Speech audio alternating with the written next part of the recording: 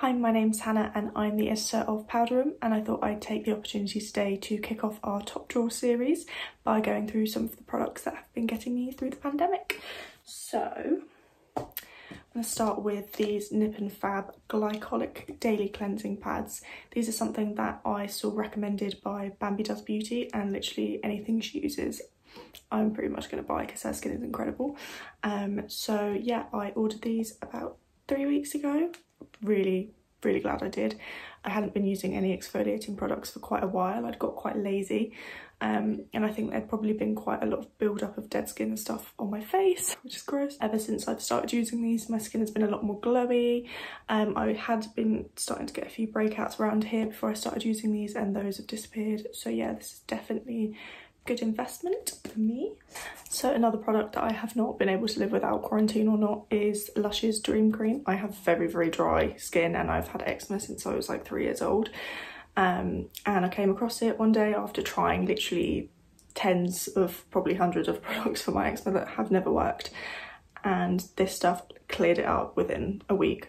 Not even. Oat milk is one of the main ingredients in this, and that's really calming for the skin and helps restore the skin's pH levels, so that if you do have any inflammation or irritation, that will help bring them down. It doesn't have a really strong smell like some medicated stuff does. I would just recommend this to anyone that has any dry skin conditions. It's £4 a pot, you can't really go wrong even if you're just trying it out.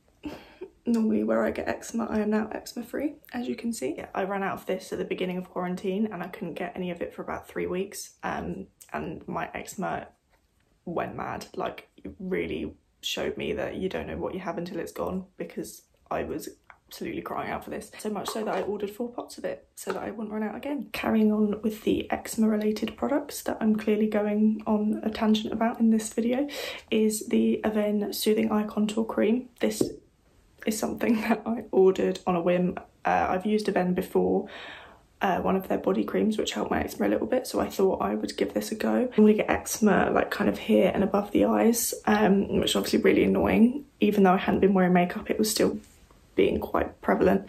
So I ordered this and it's actually been really nice. I found that I can bring it up quite close to the eye. I know you're not supposed to, but that's where my eczema is.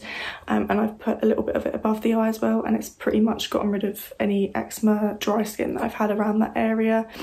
So yeah, I really love this. I've been using it every day and I don't even think it's halfway run out, and I've had this for 2 months, maybe. So yeah, really good.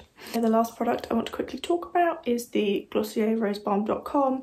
I think most people will have probably tried something from Glossier by now, but if you haven't, it's kind of between high-end and high street. It's kind of in the middle. I mean, this is their lip balm and this is £10, which obviously more expensive than high street ones you'll be able to get, but with this one it has beeswax and lanolin, so they are actually really moisturising for the lips compared to some high street ones that will be formulated with just petroleum jelly, which actually just sits on top of the lips and doesn't help to give it any moisture. So yeah, I've used nearly all of this, and I ordered this probably about 2 months ago. I don't feel like I need to apply it more than once a day. I feel like once is enough, and it doesn't kind of wear out that much throughout the day. It just keeps my lips really hydrated. This has a really nice scent. It's not too strong. I'm not a massive fan of rose. I feel like it can be quite hit and miss.